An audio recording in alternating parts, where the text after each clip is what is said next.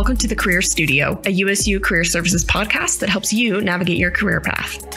Thanks for joining us for our Friday face-to-face episode. I'm Marissa Armistead, your host, and I'm so excited to have Vlada Yaremenko here with me today. Welcome, Vlada. Thank you so much, Marissa, for having me. And it's an honor to be on the podcast today. I'm excited to talk to you today. We're excited to have you. Well, Vlada is a business development analyst for the Economic Development Corporation of Utah. Previous to that position, she co-chaired the Host Youth Planning Subcommittee for the 68th United Nations Civil Society Conference in Salt Lake City. And she was vice president of PR and membership for the UN Women Utah chapter. Her last experience before graduating and prior to her position as co-chair for the UN conference was an internship in Washington, D.C., working with young professionals in foreign policy. So, Vlada, I always start with a fun fact. And you mentioned that you are a violinist. In fact, you actually played for the Munich International Orchestra at one point when you lived abroad in Germany. So tell me more about this amazing experience. Yes, certainly. I am a violinist. And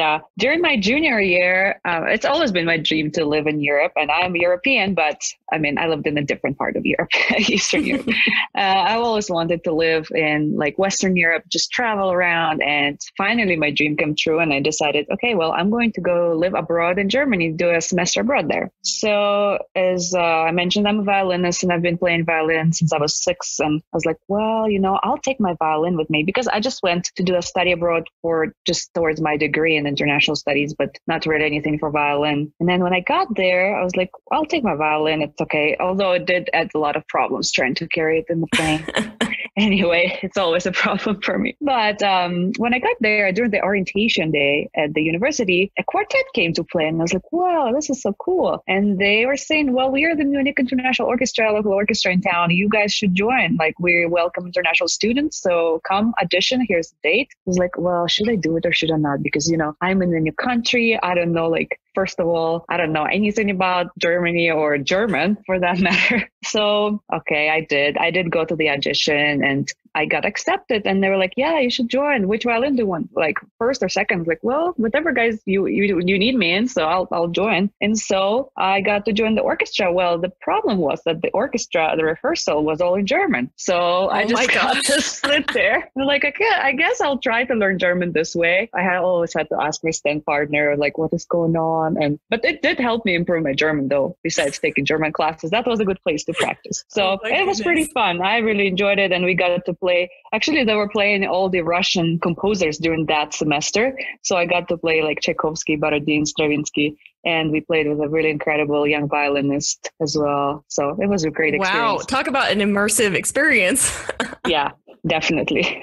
Well, that's great. And, one of the first questions I wanted to ask you is, I know that you have this love of music and international travel. And I was curious, it sounds like you've been playing for a long time, but where did those loves come from? Yeah, it's pretty interesting. None of my family members are musicians. I guess my mom tried piano at some point, but when I turned 6, she just took me to this music school in Ukraine, and I was actually supposed to play piano, and I played a little bit in kindergarten. And so we came to the music school, and a teacher met us at the steps, and she's like, "Come on into my room." And then she said, "Well, I'm not a pianist. I'm actually a violinist." And she showed me this violin, and right away I was like, "No, I don't want piano. I'll play violin." And that's how I started playing violin. And so I've been playing since I was 6 and played all my life, wanted to be professional, then decided otherwise, obviously. And then for travel, I decided that I really like traveling, I guess, when I moved to the United States, because in Ukraine, I've done some traveling, but I was a kid, I didn't really understand much. But here I got to explore the States. I actually got to travel with my youth symphony. I got to visit a lot of states that way. Wow. So that's how I fell in love. And then I went to Germany and started traveling every weekend during my exchange. So like, well, traveling is fun. So I'll travel.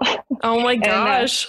Yeah. So it's pretty cool. Were there any crazy stories? I'm trying to think, whenever I go somewhere new, I feel like there's always a crazy story. Is there any stories that come to mind from your travel? Yeah. When I was in India, as I said, in Germany, I used to travel every weekend and I visited a new country. So I thought, okay, well, I'm pretty good at traveling now, right? So I was in India and then I was sitting there it was Friday night, I think. On the Friday night, I was like, well, tomorrow's the weekend. What will I do? Like, I need to do something. So I decided to buy a ticket to go to Jaipur, which is like, I was in Delhi and I decided to go to Jaipur. And I was like, well, okay, I'll just buy a ticket and train. It's already 10 p.m. and the train is at 6 a.m. And I was like, well, And I was like, my supervisor will come with me. And we became very good friends. So we decided to go. And then on the train, I did not do any research, first of all. Then I was like, well, I'll do it on the train. And on the train, the internet did not work. I was like, what is going on? And so we met these two European girls on the train. We were talking to them and then the train stopped. And I was like, well, when do we have to get out? I cannot check on my phone because I don't have internet. And I accidentally opened Google Maps and it showed me that your hotel is 1 mile away. I was like, what? I need to get out. So I grabbed my bags and I get out of the train. And these girls are asking me, are we supposed to get out too? I said, I don't know your itinerary, so I don't know. Oh my gosh. And so we got out and then we learned that the police are taking exams. So they have suspended mobile internet for 2 days in that city. In the state. Yeah, in Rajasthan. I was like, what is going on? I've never heard of this. Well, I go along with my day and then I'm just walking, sightseeing later in the day and I hear my name. Someone's calling my name. I'm like, no one could be calling my name in India. You know, I'm in the city that I just arrived to today. And like, I just keep walking. And then I hear my name again. And I was like, I turn around and one of those girls is running up to me. She said, we saw you walking along the street and we asked our taxi driver to stop so we can jump out because we lost them. We couldn't connect with them through the internet. Oh, they ended up going 2 hours away for different sites. So they did not get out there. Yeah, it was really crazy to like actually meet them inside. Like, you know, India has over 1 billion people and I was able to find them still. Wow. That's just one crazy story. I mean, there's others. Like getting arrested in Prague and it was crazy. Not for anything bad. He put up a drone in the air and the police took him because apparently we were at the presidential palace. Oh no. So we did something bad. You know? You're sharing all of your secrets, Vlada. Better be careful here. I did not get arrested. I was a good citizen. So. Oh my gosh, I love it. Okay, well, this is a great lead in. So next, I would love to hear a little bit about some of the other early on experiences. And you mentioned being in India, so I'd love to hear more about that. But talk to us about some of those internships and jobs that you had. I know that you worked for Santa Fe Pro Music and had an internship there. You were a Russian language tutor. You did a teaching English internship in India. So talk to us about some of those experiences, what you learned about yourself during that time. Yeah, certainly. Well, my first ever internship was the Santa Fe Pro Musica internship. And I was a senior in high school and I had a free period. I was like, well, you know, I need to take some class. I don't know what to do. I want to do something cool. So I said, okay, well, why don't I try to do an internship? So I spoke with some of my teachers and they said, you should do an internship with Pro Musica. So I ended up going there, I think a few times a week or every day, maybe. I don't remember. It was when I was a senior in high school, but I got to reorganize their library. So I got to see all these old manuscripts of Bach. It was pretty cool. And it was the first office job that I've had, you know? Yeah. And then, so that was a good experience. And then when I was a Russian tutor, that's actually a really funny story. One day I come home and my stepdad says, well, I posted an ad on Craigslist for you that you're a Russian tutor. I was like, okay, I guess I have a job now. So, I'm like, okay, cool. And so I ended up getting quite a few students. I think I had 4 at once. And then actually I got to meet really interesting people. I even got to work with a gentleman. He was translating poems for this Russian poet, Osim Mandelstam, and he was translating this book called Voronezh Notebooks. And I got to work with him on pronunciation of the poems. And so it's a published book. He has published it since then. And his name is Andrew Davis. It's called Voronezh Notebooks, if anyone's interested. But it's pretty interesting poetry. So I guess I got to get a lot out of this experience that my stepdad just pulled me into, you know. Wow. Well, and remind me, okay, so how many languages do you speak? Because I know you're fluent in a couple. Well, I am fluent, Ukrainian and Russian are both my first languages. So I'm fluent in them. I'm trying to be fluent in English, doesn't really work sometimes. And I'm half Spanish. I mean, I took up to intermediate. I took 5 years of Spanish in high school and between college. I even wrote a political essay in Spanish once, but now I can say hola. That's about it. No.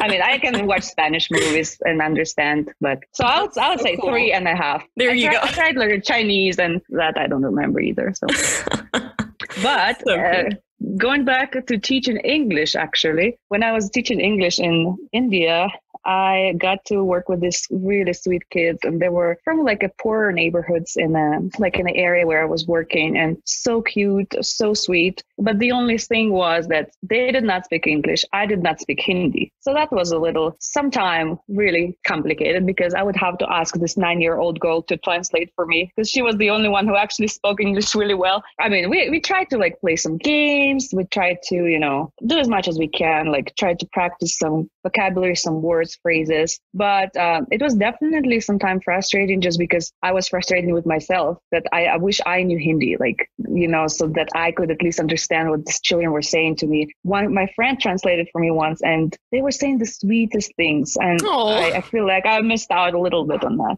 But at least we got to play music together as well. I brought my violin there, and we very got to play cool together. Mm-hmm. Wow. Well, so looking at these different experiences, kind of going back to that original question, what would you say you learned about yourself and kind of some of the professional goals you recognized you had from those experiences? Yeah, what I definitely learned about myself is I like to put myself in tough situations, I guess, because, I was put in a really tough situation when I moved to the United States, because I did not speak English. I spoke like 3 words, like tomato, cucumber, something, really, really basic words. So I definitely learned from that experience. And then when I went to India, I think I thrive in situations like that, because I get to improve. I get to get better at what I'm doing. I get better communication, because, when you only have you don't have verbal communication, you have signs, and you have to communicate in a certain way. It's really gives you great skills for being able to talk to about anyone, because that's what you learn to do. There's no other way. You have no choice. I also, I guess, for professional goals, I got to understand that I really love working with people, and I really like doing something that's really meaningful.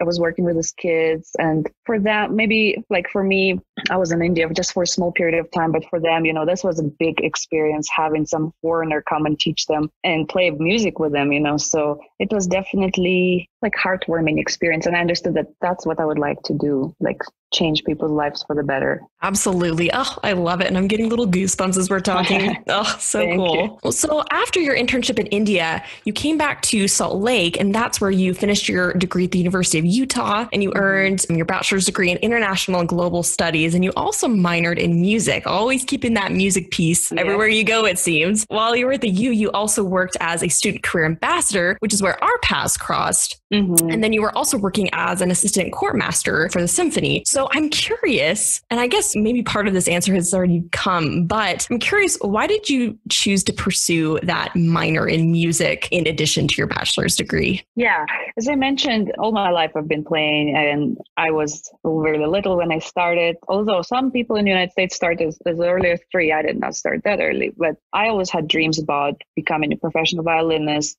going to a conservatory, getting my degree there, probably playing for an orchestra later in life. I even came to the United States to keep pursuing violin, because I went to a music college in Ukraine for 1 year before we had to move here. And I finished performing arts high school here in Santa Fe, New Mexico. And in my senior year, I just realized that, I love violin, but honestly, practicing is not my favorite thing. I'm not really competitive in music either, I love it for my own good. Enjoyment, right? Sake. Yeah, for my own enjoyment. But I'm not really, I participated in a lot of competition when I was a child, and they were successful, but it never gave me a thrill, So I just decided, I think I like something international, because all my friends were international, not all of them, but a lot of them were international. And I just thought, wow, I really like culture. I really like learning about different people, different way of lives. But I love music too. And that's another way you can learn about people, So I just decided to keep my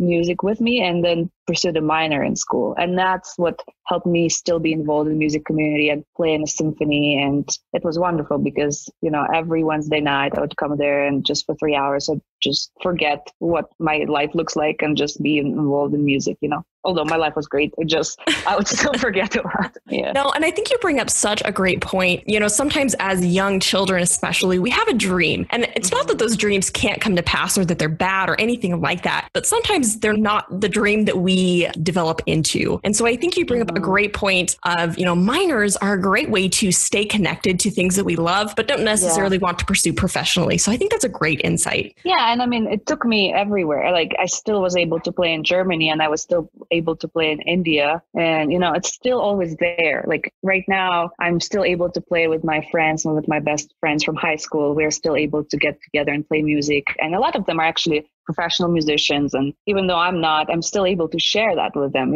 So Absolutely. It's a great way to be connected to that part of the world, to the arts. I love that. Oh, yes. Such good insights. Thank you. Well, so moving forward, I'm curious to learn, during your education, I know you went to a couple of different universities, but during your education, what were some skills or knowledge that you received that have really benefited you in your current role? Yeah, I mean, there's definitely a lot of skills that you need in the real world. But I think the most important one is definitely communication skills, being able to communicate with people from different areas of life. Because, right now in my role, I work with a lot of business people. Before that, I worked with a lot of NGOs. So it's a completely different world, although they sometimes overlap, but it's still a really different kind of communication that you have to use. And especially when you're in school, you have to use even a different kind of communication. It's more academic focused. Absolutely. So communication is definitely one skill that I got out of my education. And then definitely multitasking. You have 10 assignments at the same time. You have to be able to complete all of them. Each assignment is completely different topic. So you're like, okay, well, let me try to compartmentalize inside my head. So that definitely helped. The knowledge, I would say, I love learning from people. Although books are cool way to learn. I mean, that's a good way to learn. That's how we learn. But it's just when you're in the university in that setting, you meet professors, you meet students, you meet advisors. It's just going there and learning from these people, like from their experience, what they have done, how they have lived their life, or how they're pursuing the things that they like. That actually really, really helped me. I think without the mentors, the advisors that I had in school, I wouldn't be where I am today. I'm so grateful to them, for providing me with that knowledge. And of course, professors as well. I've taken some very cool classes like Inequality Through Music and Film, completely different perspective from what I have learned in other classes, So definitely. I'm really grateful to the people. Yeah, I think that's a great point. And then kind of shifting gears a little bit. So as a career ambassador, I'm curious how that experience led to your next step of working as a young professional in foreign policy. What did that transition look like? For all of my internships, of course, I had to write a lot of cover letters, resumes, and Megan at the Career Center, she was my career advisor, and I would visit Megan quite often to make sure my resume was okay, my cover letters were clear. And then that's how I learned about the position with the career in the Career Center as a career ambassador. And so then when I got hired, I got an opportunity to actually see other people and help other students and work with other students. And a lot of times students come and, well, you know that as well, since you worked in that and you keep working in this position, that students come and they say, well, I am lacking in communication skills, let's say. But they're from Peru, right? And they're like, well, you're in a foreign country right now. That's exactly what you're doing to communicating with me. So it really helped me actually look at people and understand what their strengths are, how they can phrase it so it looks like a strength. And because everyone has strengths, it's just really difficult to recognize that sometimes for yourself. And I think because I read so much cover letters, so much resumes, I got pretty good at it, right? So I was like, well, I participated in a class prior to going to India, which we actually went to DC and presented the policy on the Hill. So I really wanted to do an internship, but I thought, I'm supposed to be graduating soon, so I don't know if I will be pursuing one. But then after that, I was like, well, first of all, the career ambassador job was so meaningful to me. Second of all, I was like, I don't really want to finish school. I love that environment and I want to still do something with my life. That's, something's missing. So I decided to postpone my graduation by one semester and apply for an internship instead. And that's how I ended up having my internship with young professionals in foreign policy, which really aligned with my international background, Yeah. That internship was definitely the culmination of my college career. It was incredible. Very cool. Well, and I have to say, one of the most rewarding aspects, I think, of working in career services is helping students and just people identify their strengths, just like you talk about, and helping them articulate what that means, in the job setting, what that, what value it has. And I think that's so fun and it's so cool that it kind of led you to your next step. Well, I'm also really interested to learn more about your experience as Vice President of PR and Membership for UN Women USA, which is a really cool nonprofit organization that is dedicated to working for gender equality and women's economic empowerment. So talk to us a little bit about how you found that organization and what pieces of their mission really resonated with you. It's pretty interesting how I found this, because this was also an internship at the beginning. So this was my first ever internship in college that I did. I had participated, in all the classes that I needed in order to graduate. And then I was constantly talking to my academic advisor, and then it turns out I had a free block during my schedule. So I was like, wow, I don't know if I want to take another class. How about an internship? So I thought, okay, well, I'll go to the Hinckley Institute, which is where most of the internships come out from. And so I went there and I discussed my plans with Morgan over there. And she said, well, there's some organizations that could really be interesting for you. And one of them was UN Women. So I applied to that and got a call back and got interviewed and became an intern. So after I finished my internship, that's when I was promoted to Vice President of PR and Membership for UN Women, the Utah chapter. And I stayed on until the chapter was closed last year. Unfortunately, it was closed. But what piece of their mission resonated with me was that we still struggle for equality here in the United States, but even so in the rest of the world, especially working, in India, even proved that even more to me. And I was working with UN Women before India, but then I was still working with them after India as well. And it just really inspired me to stay there and try to pass, some laws that would at least increase like the economic empowerment, so women don't have to get paid like 60 cents for the same job that the man gets paid for $1 for. So it's definitely something that's unfair. And we spend as much time, as much money going to school and having these experiences just so that we cannot have same opportunities. I've done a lot of research with like young girls not being able to access education in countries in Africa or even countries in India. And, if they're on their period, it's just something unfair that a woman has to stay back and like the boy in the family will have to get his education instead of the girl being able to. And plus, it's more dangerous for the women to get education in those countries as well, because sometimes they live like 17 miles away from the school and they cannot walk at night.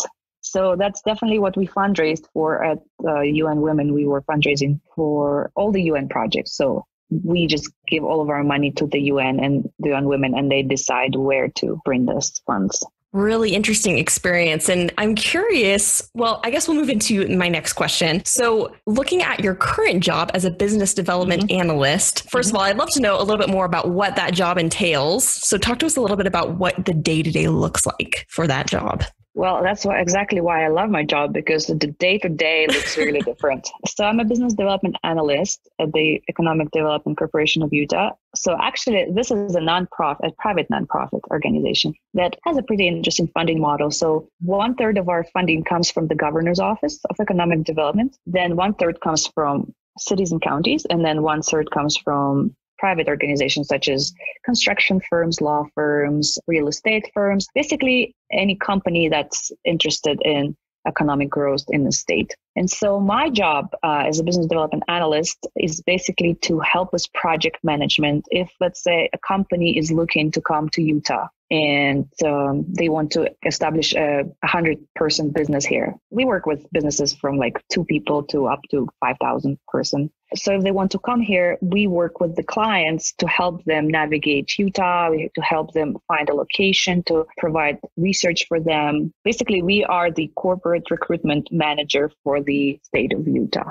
So that's what I do, is manage those kinds of projects, help businesses make Utah their home and help Utah businesses expand. Very cool. Well, and I'm curious, how does this job align with your interests and strengths? And I know we've talked a lot about your involvement of helping people and communication, but talk to me about, how do you see this job aligning with your interests and your strengths? Yeah. So I definitely learned throughout my life as I moved to the United States that I love people. I love communicating with people, love being around people. I have a pretty easy time meeting people as well. So one of my strengths is definitely networking. And so a big part of my job is networking. So what they say at our office is our job there is to be a mile wide, but an inch deep. So basically we may not know all the answers, but we know everyone who knows the answers. So as a project manager, I have to, for example, if a client had a question about seismic activity in the state, we have to know who to call. If like we might not know the answer, but we have to know like Bill from this office can help us, yeah, we can get you an answer. So that's definitely one of my strengths is networking. And then for interest, I've always been interested in the business side of things. But since my degree is not in business, international studies, I was like, well, how do I get into business? And I did a career track with the Career Center. We got to meet some businesses in Seattle. That was really interesting. That was my first experience probably meeting with businesses. I've always wanted to learn about this business side of thing. And that's why I really like my job, because every day is so different, because we work with public and partners like cities and counties, as well as private. So we work with business. So I basically get to incorporate my previous experience working with like policy governments with business. So definitely that's how my interests connect here in this matter. So cool, Vlada. So cool. Well, we're just about out of time here. So I do want to wrap up with one final question. And that question is, if you could offer one piece of advice to students about gaining real world experience through an internship, what would it be? I would say, because I've heard some people, they're thinking, okay, well, I need to graduate as soon as possible. I graduated, I was 23, about to be 24. So I didn't graduate that early. I went to school for 5 years, and I purposefully extended my graduation. So it would be 5 years just so I could get that real life experience internship. So I would recommend that just to take Yes, take adventures as much as possible. Take advantage of all the things the university has to offer while you're still in school. Like once you graduate, that's it. You have to go find yourself real world experiences by yourself. This way you still have that, school backing you up. You have all the advisors, all the coordinators who are there to help you and assist you. So I would definitely say pursue all the internships, study abroad, anything that can get you real world experiences. Like my last internship with young professionals in foreign policy was so incredible, because I got to manage the selection process for the American delegates for the Y7 and Y20 summits, which is incredible. Wow. I would never get like this kind of opportunity if I was somewhere else. But through this, I got to meet so many people. I get to so many events, like with ambassadors. Almost every week I would go to an event where you could easily meet an ambassador and speak with them about, well, anything you'd like. But you get this real life experience through this kind of jobs. And also I got to manage a lot of projects at the same time, because I had a lot of responsibilities working there. I gave up one semester to graduate later just so I could do that internship. And it was so worth it. And I actually got to travel to the UAE as well, which I did not expect for the internship. So it was really, really cool. So such great insights. And I think that's a great point that you make of really utilizing the time that you have when you are in school. And some people can afford to stay in it for only 4 years and may have to take those opportunities sooner rather than later. And I think for anyone, that's great advice, is to start as young as you can. Students can start taking internships. You don't have to wait until your senior year. You can get involved much sooner than that. And just like you said, the sooner you start getting involved, the more opportunities you have, the more connections you have that can then lead to more opportunities. And so that's great advice of just hopping in, start getting that experience as soon as you can. So love that. Well, Vlada, thank you so much for sharing your unique experiences and for being here with us today. You've brought such a fun, lively energy to the show. It's just been a pleasure to have you today. Thank you. It's my honor. And I'm so honored that you have invited me to be a part of this. Thank you so much, Marissa. It was a time really well spent, and I enjoyed our conversation today. Thanks for joining us here at the Career Studio today. Please remember to join us next week as we continue to discuss this month's theme of getting real-world experience with an internship.